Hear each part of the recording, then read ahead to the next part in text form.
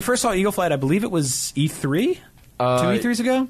We saw this, I played on Oculus at some point. Yeah. And that was all the multiplayer, though. That was just like shooting pellets at your friends. And so stuff. everything we've seen from this game so far has been multiplayer, but everything I played so far for about 5 or 6 hours has been single player. Really? So Eagle Flight is a game, it is a first-person cartoon eagle simulator where you play as an eagle, who I believe has like an eagle wife and family.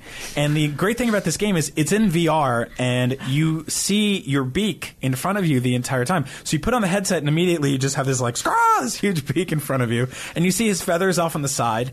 And it takes place in an open world version of Paris that's after the human apocalypse happens. It's covered in plant life, kind of like I Am Legend. I never expected lore to this game. Yeah, no, there's lore. It's great. Like, at one point I saw a crashed satellite, which I think, like, things just went bad. But the cool thing about it doesn't really dwell on the darkness of it all. It just goes, here's an excuse to let you fly around Paris. It's now covered in wild animals. So, like, you'll dip through an alleyway and there'll be, like, 5